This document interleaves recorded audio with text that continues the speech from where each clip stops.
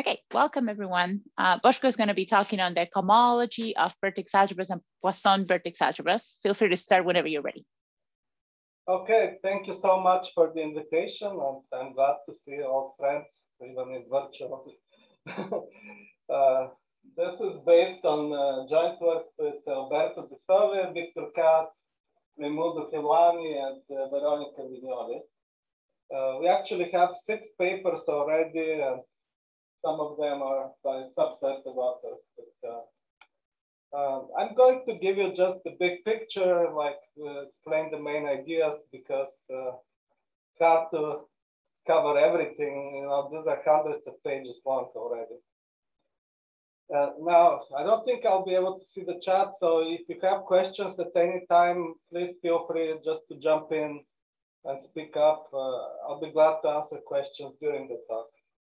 So I'll try to use the board, and I'll also show some stuff on the screen sometimes.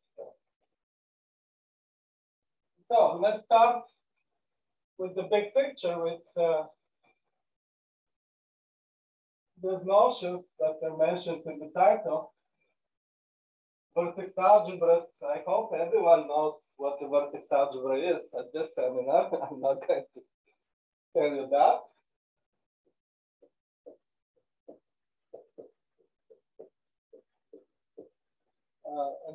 Many vertex algebras are constructed from infinite dimensional Lie algebras, like affine Kac-Moody algebras or the Virasoro algebra. Or you can say vertex algebras can be generated from a collection of local fields. And if these local fields are closed under taking commutators, if the commutator is expressed in terms of derivatives of the same generating fields, we get like something that's closer to a Lie algebra, and that's called the Lie conformal algebra.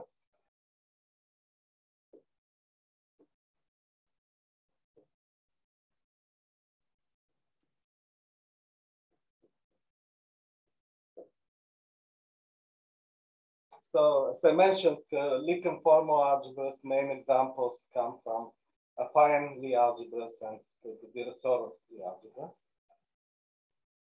And the relationship is that sort of like how from a Lie algebra you can construct a universal enveloping associative algebra. So from the Lie conformal algebra, by taking the generating fields, we can construct a vertex algebra, which is sort of like a universal enveloping vertex algebra of the Lie conformal algebra. And in this way, we get, for example, what are called the universal vertex algebras, the universal affine, the universal Virasoro. These are all examples of freely generated vertex algebras. Of course, they have interesting simple quotients, but in fact, so far, we can only compute the cohomology for the universal vertex algebras. So let's look at this part of the story. But for Lie algebras, of course, we know that if we take the symmetric algebra of the Lie algebra, we get the Poisson algebra. And similarly here, if we take the symmetric algebra over a Lie conformal algebra, we get what's called the Poisson vertex algebra.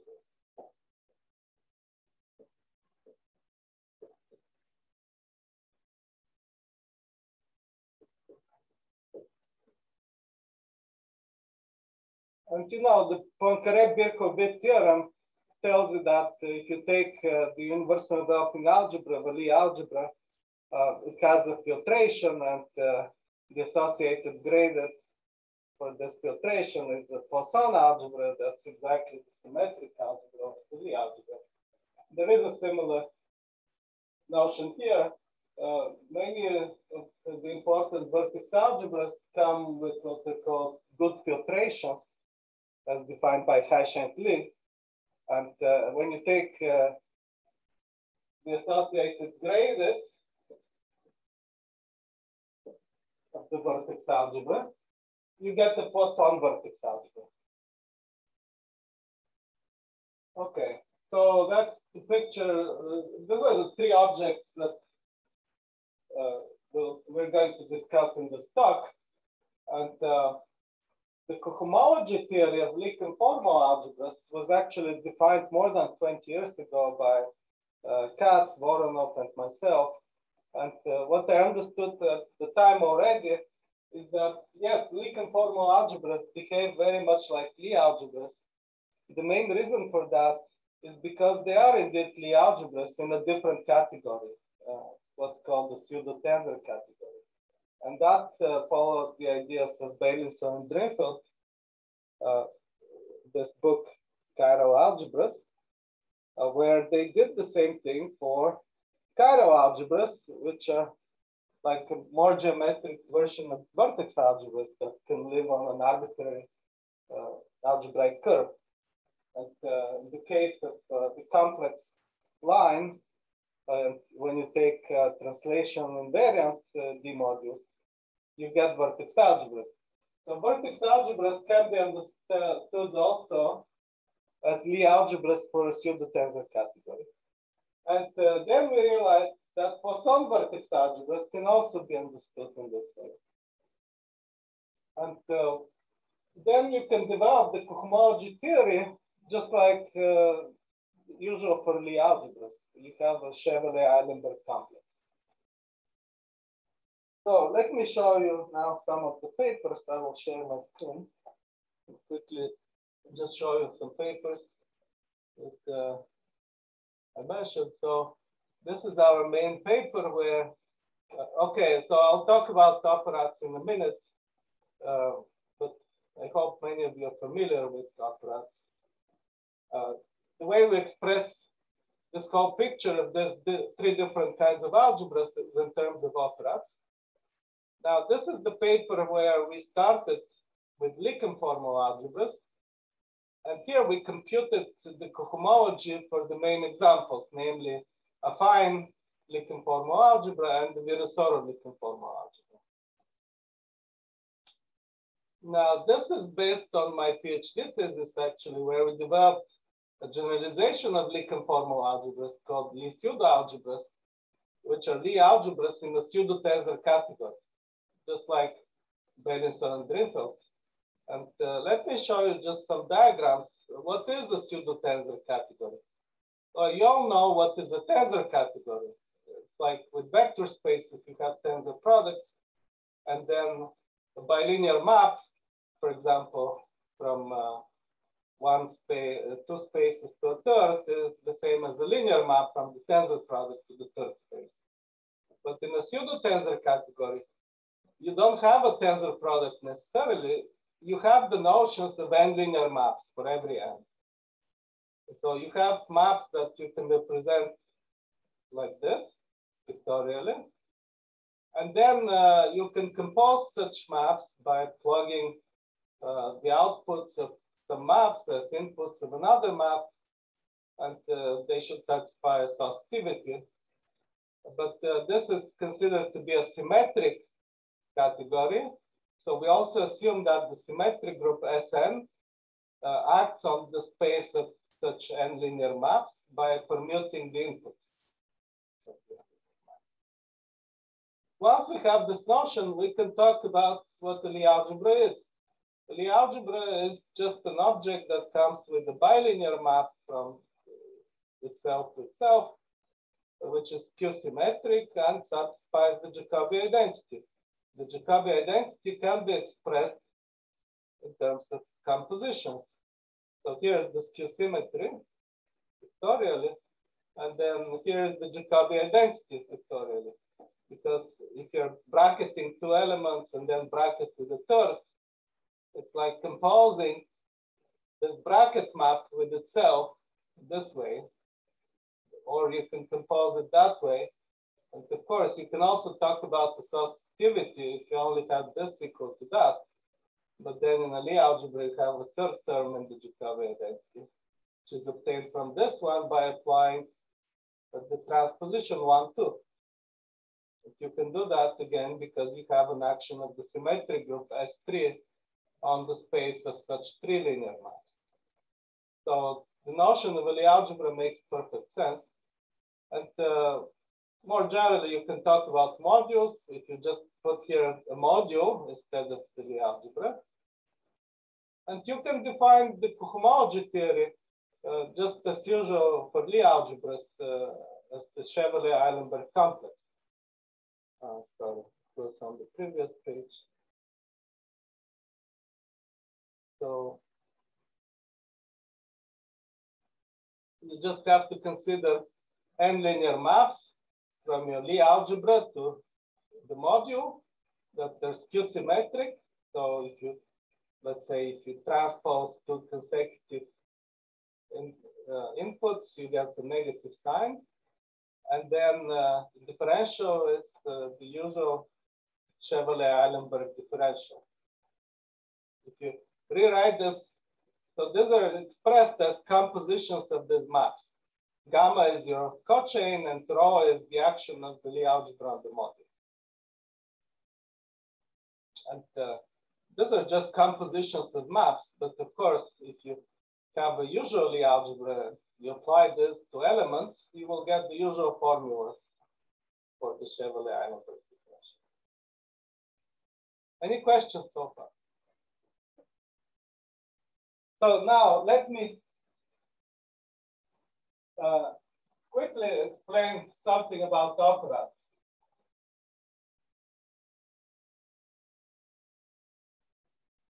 What are operands? An operand P, which I'll consider to be linear, symmetric, because it's linear, is a collection of vector spaces.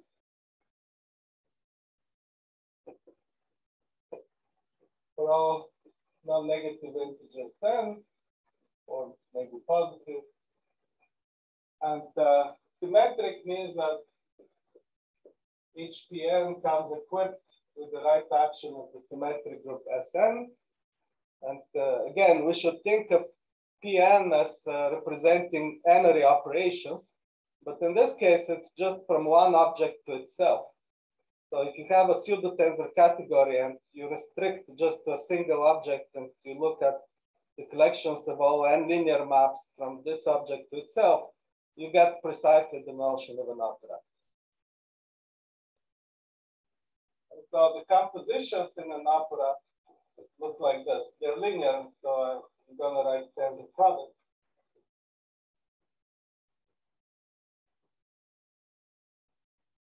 So here, if we have an element F, which is like an n-linear map, and we have G1 is M1 linear, G2 is M2 linear, and so on. Gn is M sub n linear. And then the composition is obtained just by plugging these elements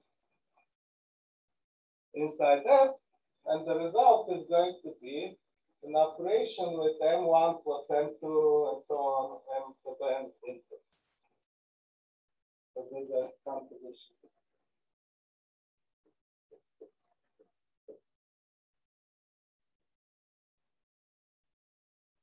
All right, I hope you've seen this before.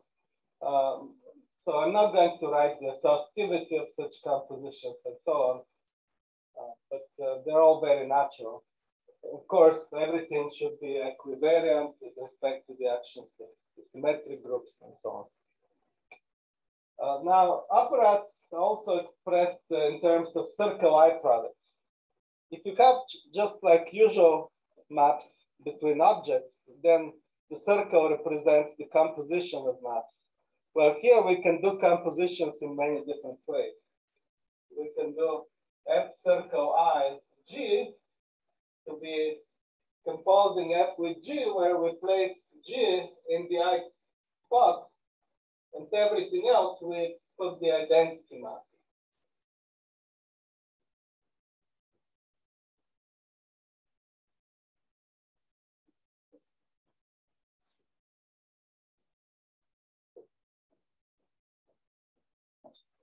And it's clear that the more general compositions can be obtained from just circle I products, just by plugging first G1 in the first spot, then G2 in the second spot, and so on.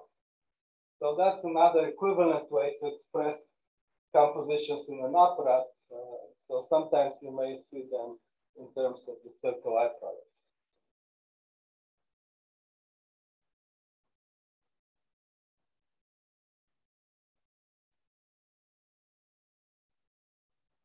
discuss some examples.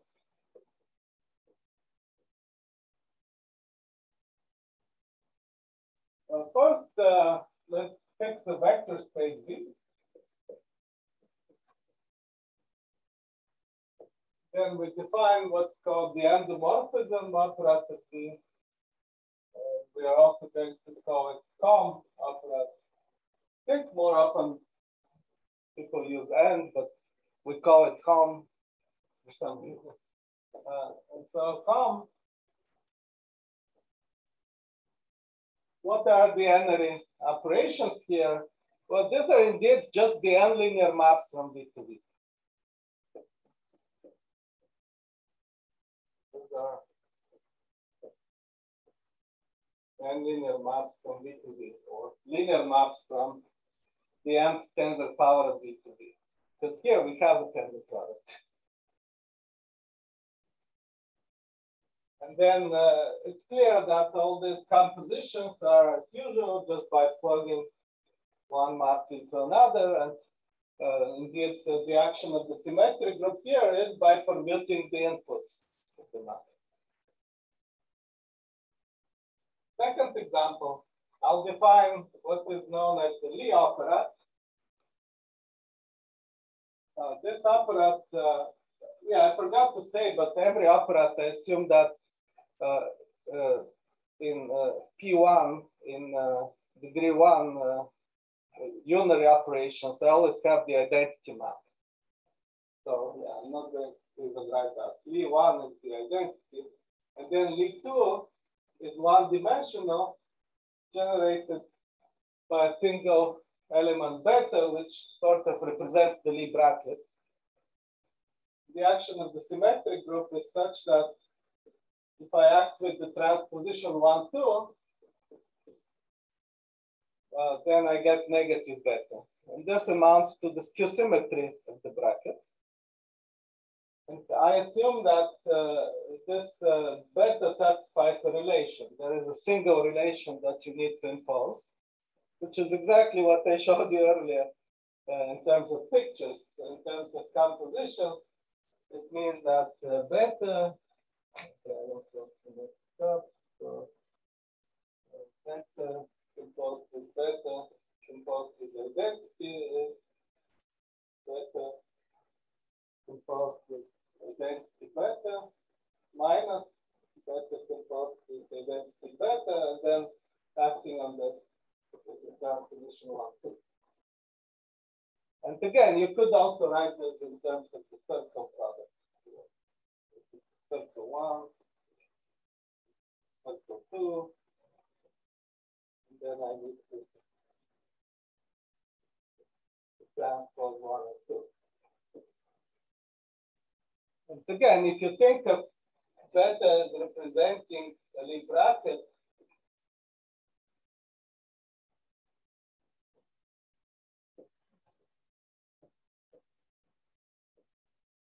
you can rewrite these formulas and they will give you exactly the skew symmetry for that and the Jacobian density for that.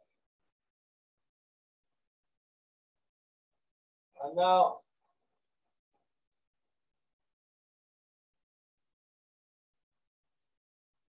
the claim is that an operand morphism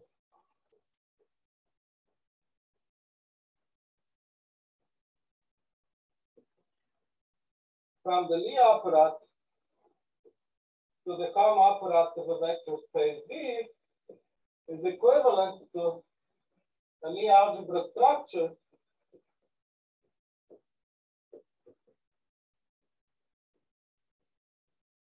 on the vector space V. An operand morphism is a map that sends n-ary operations to n-ary operations that's compatible with the actions of the symmetric groups and with all compositions. And then it's clear that such a morphism is going to send beta to some bilinear map on V, which will be my Lie bracket on V. And then this condition means that it is skew-symmetric. And then this identity satisfied by beta translates into the Jacobi identity for the bracket now on V. That's a bilinear map on V. All right. So the whole idea of our work, our starting point, is that we're going to replace this home operator with some more complicated generalized version of it. But then a morphism from the Lie operator to this generalized home operator is going to give us different algebraic structures on V that resemble Lie algebras. And we can do that to obtain Lie conformal algebras, Poisson vertex algebras, and vertex algebras. So let me introduce the relevant operators now.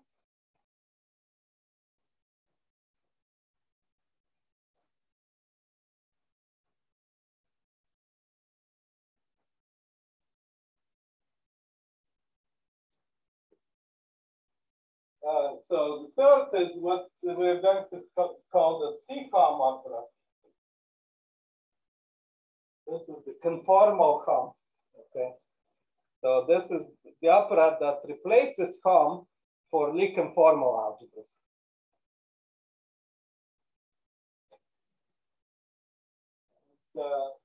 Now, I need to remind you that the Lie conformal algebra, the idea again, is not simply a vector space, but it's a module over polynomials in one variable. It comes equipped with a distinguished linear operator on it, which plays the role of the translation operator.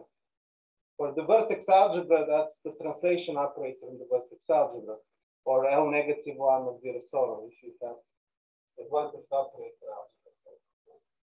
So this is a CFD module.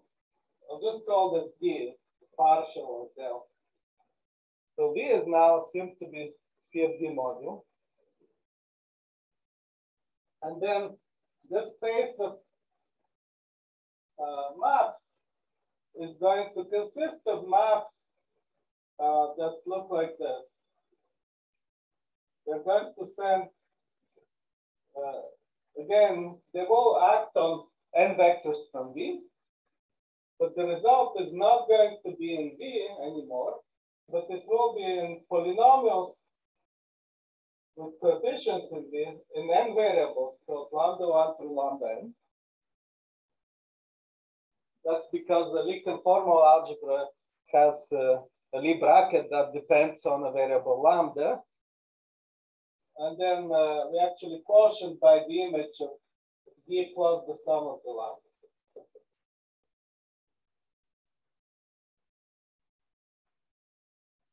So CCOM n consists of linear maps like that, subject to the condition, not all such maps, but maps such that if I act with D on the I, so here V is in D to the power n, and I'm acting on the I factor with D. Then I will get minus lambda I.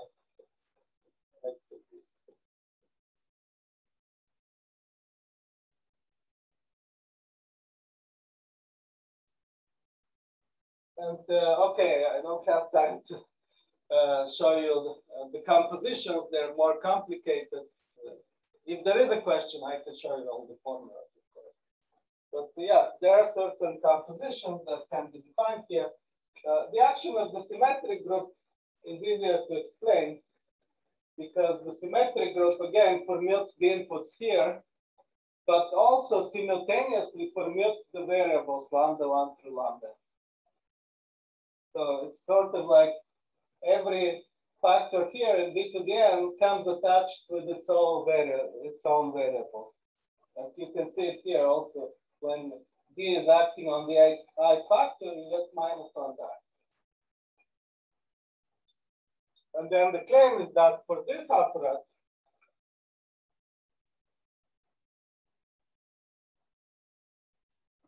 an operator morphism from the Lie operator to CCOM is equivalent to a Lie conformal algebra structure on this.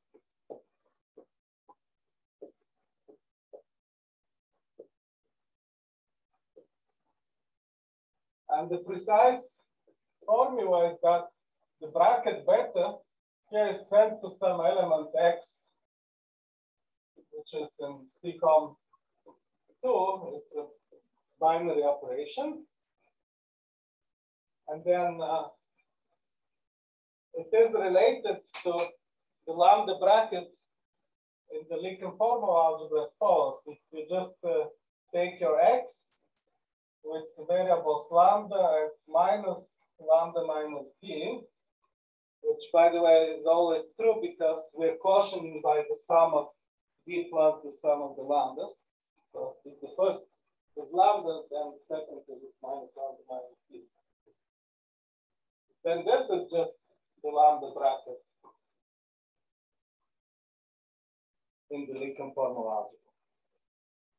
And then I can remind you quickly the definition of a Lie conformal algebra is that, okay, we have such a lambda bracket, which is a polynomial in lambda, and it satisfies various identities. One, for example, is what's called Sesky linearity, that if you take dA lambda p is minus lambda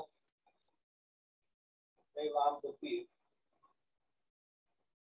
And that corresponds exactly to the condition I had earlier, which I raised, the base of pi minus lambda I.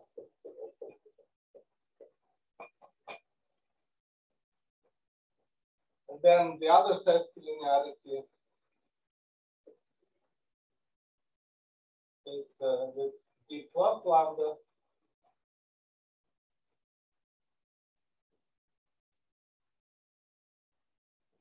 which again, if you think of this variable as lambda 1 and this one as lambda 2, that's the same property for lambda 2.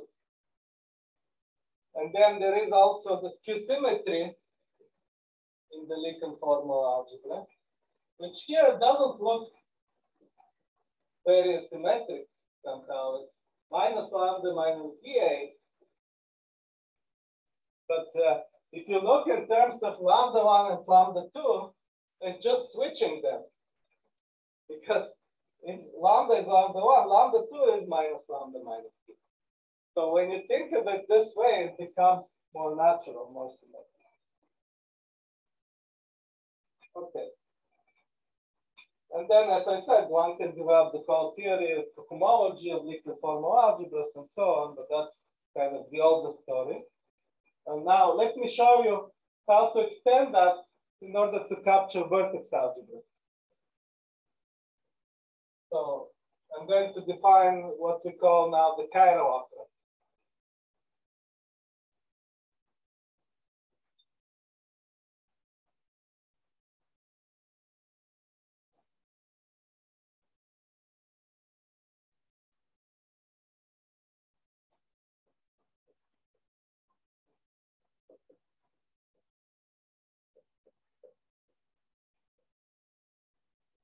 Denoted P Cairo, PCH. And again, the starting point is from CFD module B, which is fixed. And then P Cairo of N, the analytic Cairo operations are going to look similarly to what we have here for the conformal operations, but we want to localize sort of. And so what we're going to do is we're going to allow here a rational function. So let me explain what this is. So the input is going to be n vectors, but also some function. What is this O(n star t? Is actually just all polynomials, Laurent polynomials in pi minus vj in all possible differences.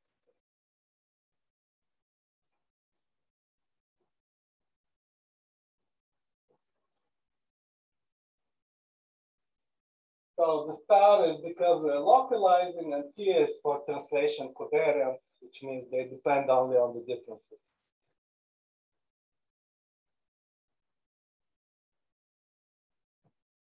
And okay, now this condition here, of course, needs to be replaced with something else. We actually need to impose two conditions now on such maps. This one is replaced with the following. If you take x and you add to gi plus lambda I on a vector b, so here you also need to tensor with the function f. So here b is in b to the n, f is the rational function. Then this should be the same as x to b tensored with dzi.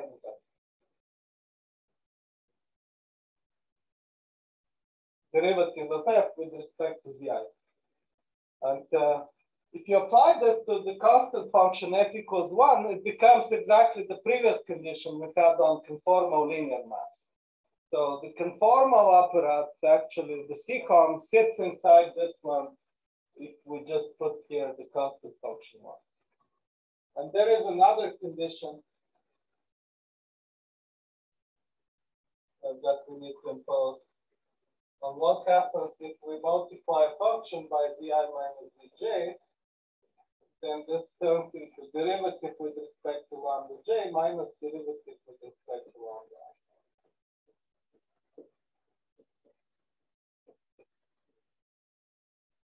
So again, p chiral n consists of all linear maps x like that satisfy these two conditions. And we call that the space of n-ary chiral operations.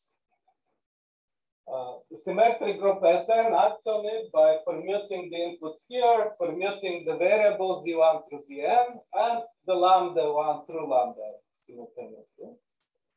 And then the compositions, of course, are more complicated than the other compositions. So again, I'll leave that only if there is a question. But one can define explicitly compositions, and this is indeed the symmetric operator. Then the result is that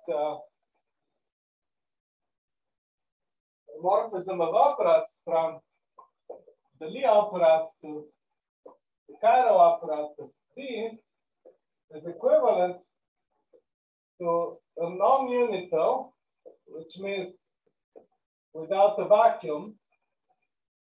There's nothing about the vacuum here. Non-unital vertex algebra structure on B.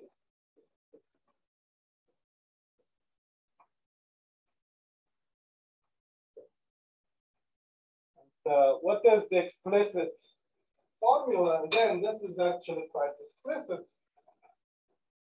The bracket operation, beta, corresponds to some binary chiral operation x. So x, remember, depends on two lambdas, but there's some plus d is 0. So again, there are lambda minus b. It depends on two vectors, a and b. I'm going to call them. And on the function f, where f is a translation covariant function in two variables, so it's actually just some Laurent polynomial in z1 minus z2. So let's say this is z2 minus z1. There is some change in sign, so I'm writing it as z2 minus z1 to the power n. And then the explicit formula is that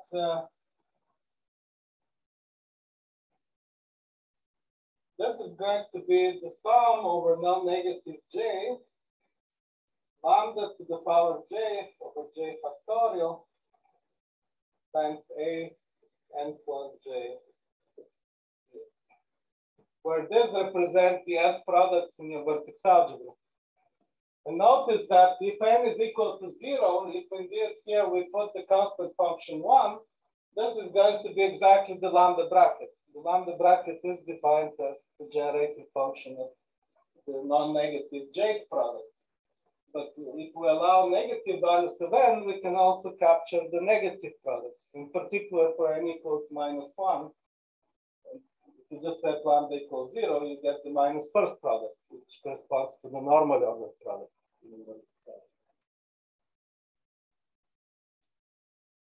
Okay, questions about that? Okay, and then again, one can actually define the cohomology theory of vertex algebras. And let me just say, again, we have very explicit formulas, but I don't want to write them. I can show them in the papers. But this cohomology in particular behaves very much like Lie algebra cohomology. In low degree, it captures all the necessary things that it should capture.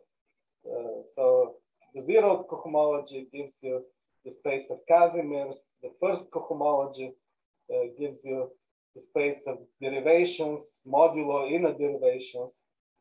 And then second cohomology with coefficients in the module gives you extensions of your vertex algebra, a billion extensions, where the module is viewed as a billion algebra. In particular, if you take the adjoint representation, you get first order deformations, the second cohomology. Yeah, I should mention also that there are other cohomology theories of vertex algebras. One was proposed by Borchertz in the paper where he claimed that vertex algebras are trivial because they're commutative associative rings in some very complicated category. And then he said, well, let's just do Hochschild and Harrison cohomology. You know, there is Harrison cohomology of commutative associative algebras. There is Hochschild cohomology for associative algebras. This was developed more explicitly by Yizhi Huang, where he did Hochschild cohomology of vertex algebras. So that's very different from what we do here, because what we're doing is more like Lie algebra cohomology or Chevalier-Einenberg, not Hochschild. And you can see this difference already in the first cohomology, because in Huang's approach, the first cohomology is the space of all derivations, not quotient by inner derivations. In fact, some time ago, I remember there was a talk at the conference where someone was speaking about that, and he said, well, it's actually good to quotient by inner derivations. Well, we get that in our approach. Okay, but now I want to talk about the third object, the Poisson vertex algebras. So for that, we need the filtration of the vertex algebra. And yeah, I guess, again, I'll just give it a broad kind of picture. The idea is that if V is now a vertex algebra with a good filtration, a la Cauchy-Lie,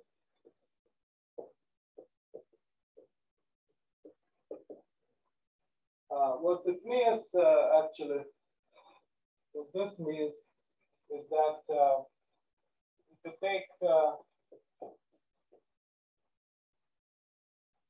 take the normally ordered product, it has degree 0 with respect to the filtration.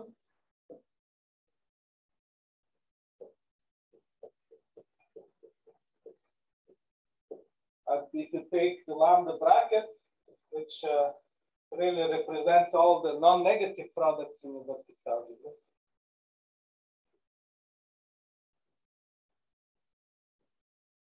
you get something of degree, they're all of degree -1.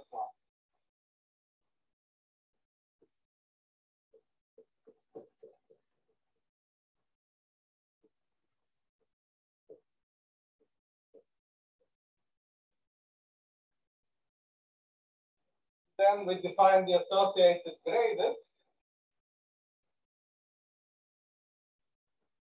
which I will denote by script V.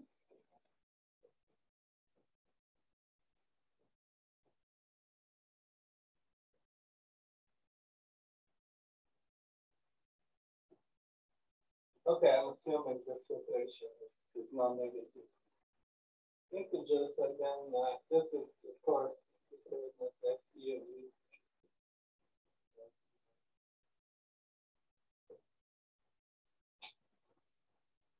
And then the claim is that this is going to be a Poisson vertex algebra.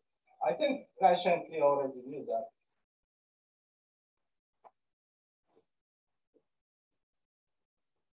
So what happens is that the lambda bracket gets induced on the associated gradient.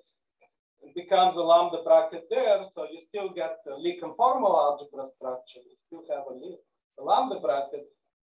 The normal product gets induced in the associated gradient and becomes now commutative and dissociative, and they're related by the Leibniz rule. So this is just like the usual Poisson algebra, except that the Poisson bracket is a lambda bracket.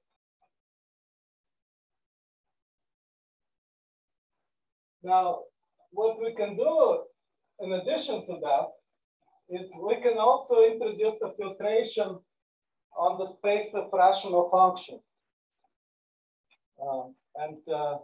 We do that by just counting the number of poles. And when you do this, it induces a filtration on the Cairo operand.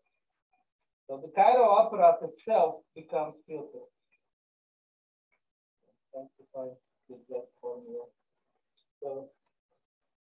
So we have an increasing filtration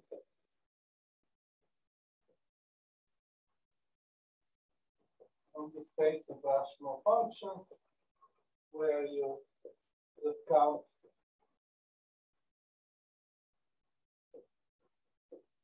this is just O and star, O and T is just polynomials and the other just polynomials without poles, and then F1 is going to be functions with one pole and so on. But actually this will terminate anyway. I can't go into all the details, but then this induces a decreasing filtration on the chiral operand.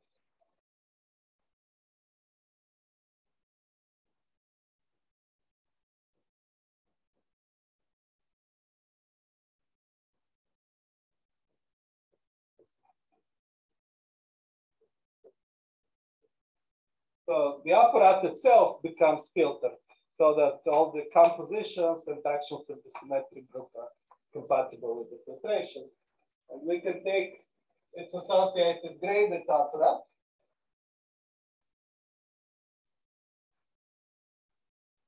And in this way,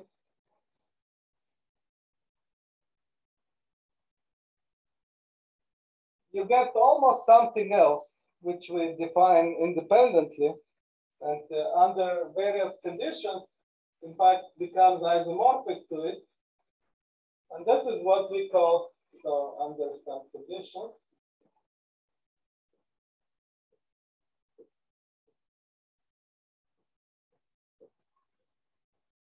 on the filtration. And this is what we call now the classical operand.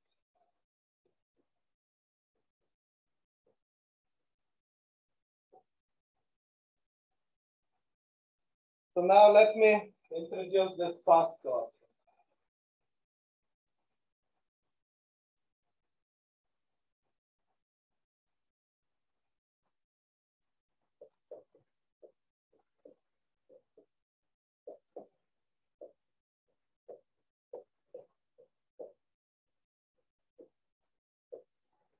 So again, it is constructed from a CFD module.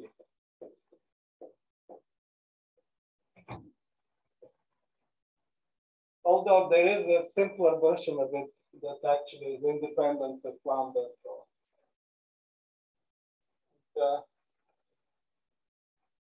The space of any classical operations, E classical n, is going to consist of maps, which again depend on n vectors.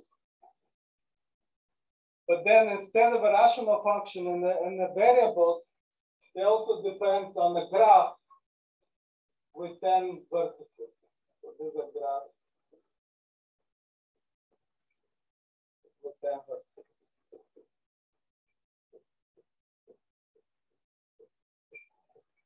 And then they're mapped again to the same thing. The polynomials in n variables, lambda 1 through lambda n, portions are same thing as before.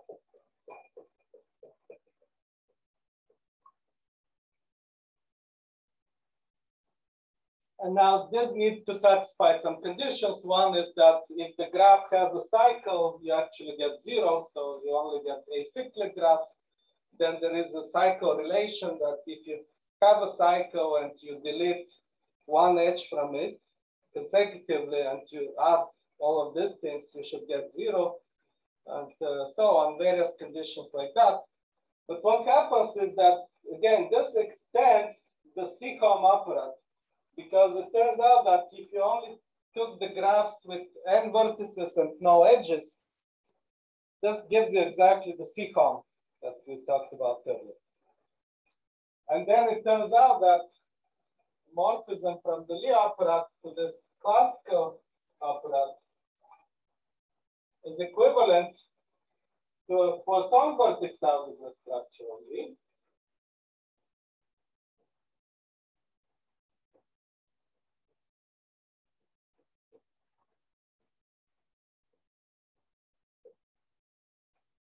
And the Lie bracket, again, will give you some binary operation x.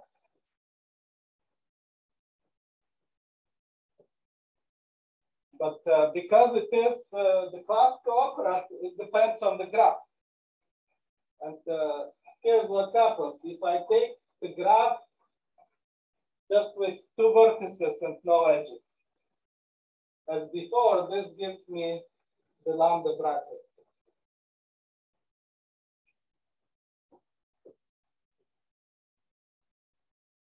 And if I take the graph just with a single edge, yeah, I should say these are actually oriented edges. And then it's actually independent of the lambdas. And this gives me exactly the commutative associative product in my Poisson vertex algebra. And then again, you can introduce the cohomology theory and so on, and you get the so-called classical cohomology of the Poisson vertex algebra. However, for Poisson vertex algebras, there is also a different cohomology theory known as the variational cohomology. This was used extensively by Alberto De Sole and Victor Katz in developing the theory of bihamiltonian systems. So the whole theory of Poisson vertex algebras is very useful there for bihamiltonian systems, and in particular, the so-called variational cohomology. What's the variational cohomology? It's just like the Lie conformal algebra cohomology, but you only take chains that satisfy the Leibniz rule with respect to each variable, with respect to each input. And the variational cohomology, in fact, sits inside here, again, when you take only the graphs without edges.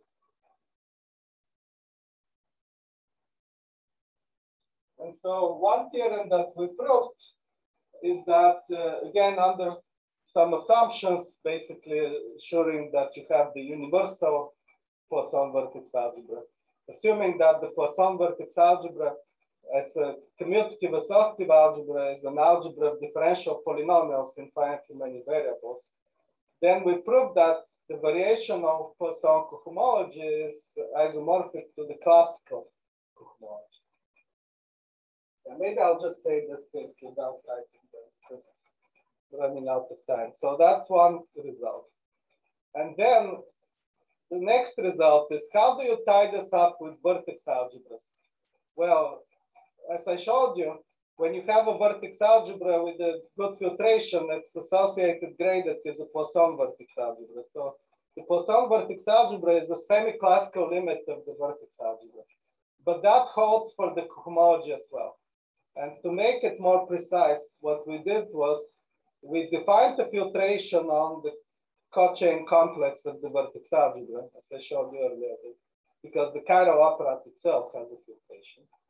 But every time you have a filtered complex, you get a spectral sequence. And so we have a spectral sequence because first term is the classical homology of the PVA, the associated gradient of the vertex algebra. And the spectral sequence converges to the cohomology of the vertex algebra, again, under some assumptions.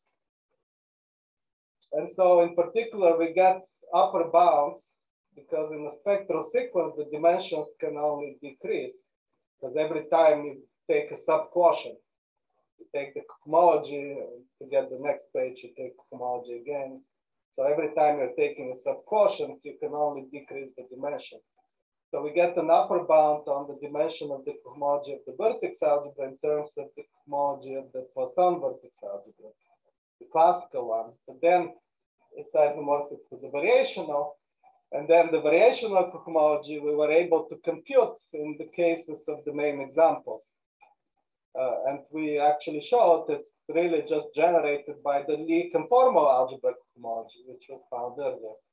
And so we can do that in the case of universal affine, universal Virasoro, free bosons, and free fermions.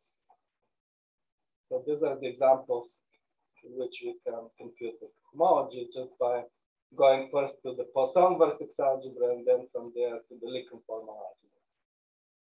All right, thank you for the attention. And I can elaborate if there are questions. I can show some formulas. Thank you so much. Thank you. Let me stop the recording and we'll move on to questions. Thank you.